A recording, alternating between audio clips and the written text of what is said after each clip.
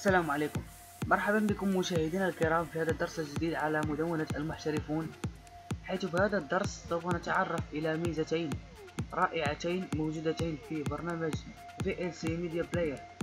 نبدأ بالميزة الأولى، هي يمكنك مشاهدة أي فيديو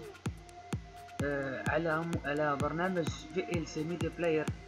نقوم فقط بنسخ الرابط، ثم نذهب إلى البرنامج، ثم نذهب إلى هذا الخيار، ثم ننسخ الرابط، ثم نضغط على بلاي. كما تلاحظون الفيديو يشتغل معنا. الميزة الثانية أصدقائي المشاهدين، وهي يمكنك تصوير سطح المكتب الخاص بك عبر هذا البرنامج. نقوم فقط بالضغط على ميديا، ثم اوكي، ثم هذا الخيار، ثم نختار ديسكتوب.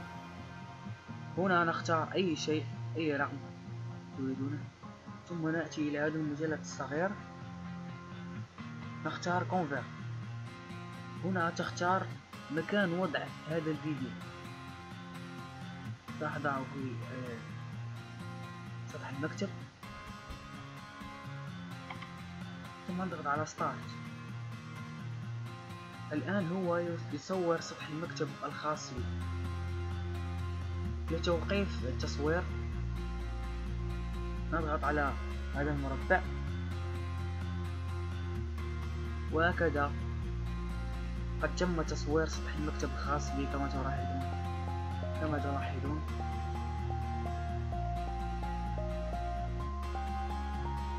إذن أعزائي المشاهدين، إذا أعجبك الفيديو لا تنسى الضغط على لايك لصفحتنا على الفيسبوك وللفيديو، والاشتراك بقناتنا وللمزيد من المعلومات زوروا موقعنا الذي يظهر الآن في الشاشة. إلى اللقاء.